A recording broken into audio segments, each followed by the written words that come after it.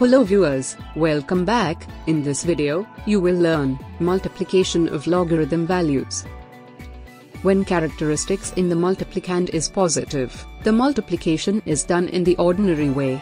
For example, 4.8427 into 3 is equal to 14.5281.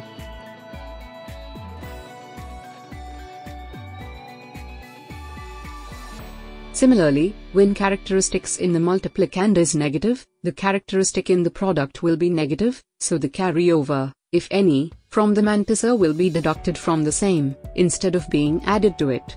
For example, 4.7425 into 5 is equal to 17 bar 7125.